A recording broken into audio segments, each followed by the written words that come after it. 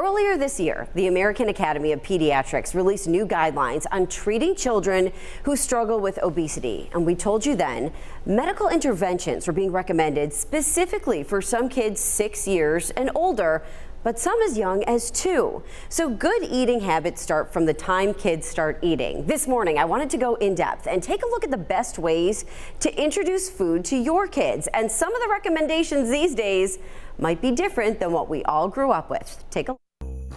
Every parent wants to know, how do I get my kids to eat and make sure they're eating what's good for them? You might be surprised to hear kids as young as toddlers can help make those decisions.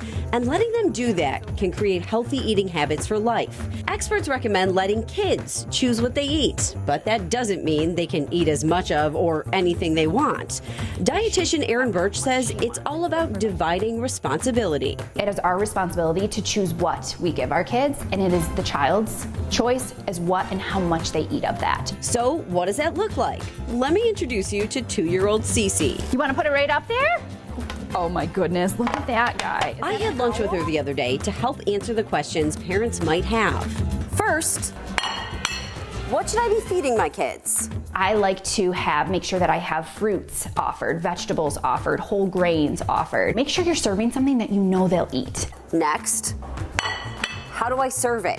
Erin recommends putting all the options in front of your kids and letting them pick what they want and how much. Even as young as Cece is, she can choose what she eats. Cece, do you want to put some broccoli on your plate?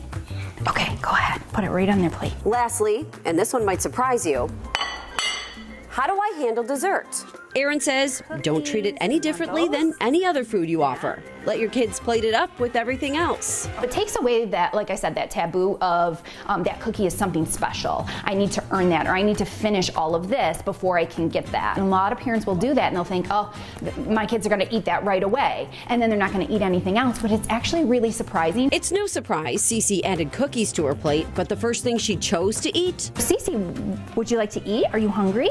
Broccoli. People will think, well, my kid's gonna go right for the cookie. And a lot of times that doesn't happen. And if they did, that's okay too. That was a pleasant surprise to see that she actually, when she got to eat, she picked the broccoli first. She does love broccoli, but when it's sitting next to a cookie, I didn't expect that. Mom, I'm getting big. You are getting big, yes.